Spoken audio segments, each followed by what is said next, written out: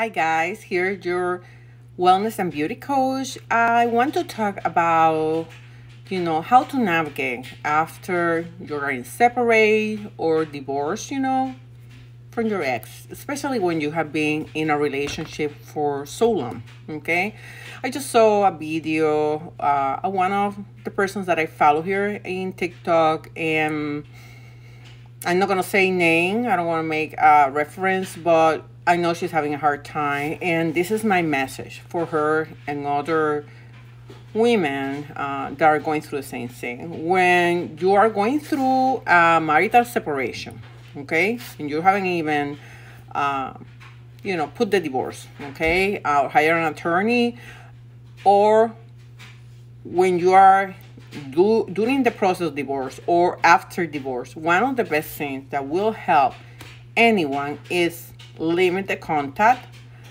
with your ex-husband.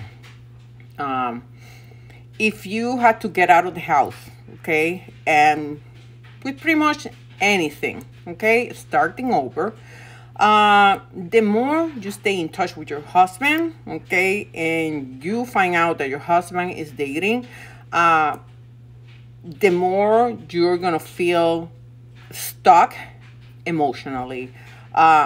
If you already have your children grown up, there's no reason why you need to contact your ex or trying to continue a friendship. Trust me, that will not help you move on with your life. You need to focus in self-healing and keep going. It's so important. And the least amount of time you're in contact with your ex, trust me, you can get your material things somewhere else. In thrift store. And get your furniture new, completely, start over. It doesn't matter if the space is little or not. But trust me, he's entitled to move on. I know that you're still attached to your ex, and you were hoping that this person doesn't move on, that stay more time without dating other person. But the reality is you and him can date in any moment. You don't need the consent to date, or he doesn't need the consent to date.